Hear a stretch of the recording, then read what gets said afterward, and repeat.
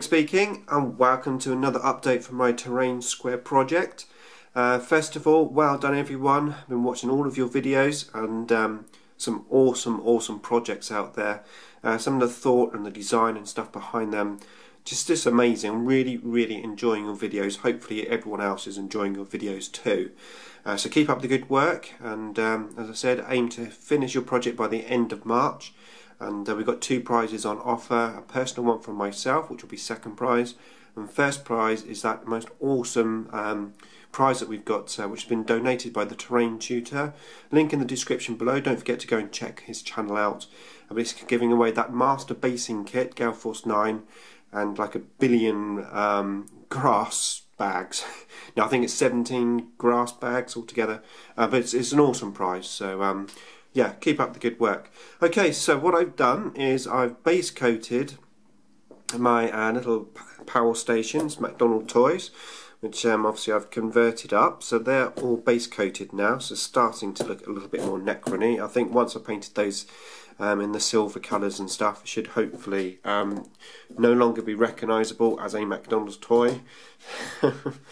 And then going back to the actual building itself, I've now done this section on the side. What I've done is I've angled it so that it goes upwards to match in with the rest of my buildings that I've got. I did paint this inside before I glued it on, because otherwise it's going to be almost impossible to get in there. And then working on the inside, I've made up those plates that I was talking about. So obviously the power arc things are going to be, you know, they're magnetised already on those 4 squares. But what I've done is I've made up these pieces of terrain, which are basically made on a piece of board with some magnets. So if you want to, you can have some variety of this piece of terrain. The one that's going to be here is going to be permanently there because of the shelf which is there, like the second tier. So I don't really want to be moving that around, but I magnetised it anyway just because I can, and because it's going to be easier to paint.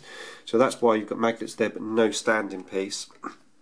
But yeah, potentially you could take out the little power arcs and put those in its place. And I've tried to make this terrain totally multi-purpose, so I'll show you what I've done. I'm going to need to just pick the camera up here. Okay, so this section here which comes off, as you can see I've got this little cutout here, and the reason why I've done that is because I want it to match here. So that's obviously the front. So I'm figuring that you're should have those on the 3 corners, edges. So that's what that represents, and I've actually put a magnet on it, and I put a magnet in here, and that, if I can get it in the right position, there you go, magnetises on there. So now that looks like basically one of those. And I've done exactly the same with this one, so that magnetises onto there. So now it looks a little bit more realistic with the rubble on the outside. And then this one I've put a magnet in, and this one magnetises onto there like that. Now once I've done that, I thought I'd take it one step further. So in actual fact what I've done, just turn this round, is on this side I made up another couple of bits as well. So I've got this one which magnetises onto there, and then this one which magnetises onto there, which is quite nice because I wanted a bit of rubble on that corner section anyway.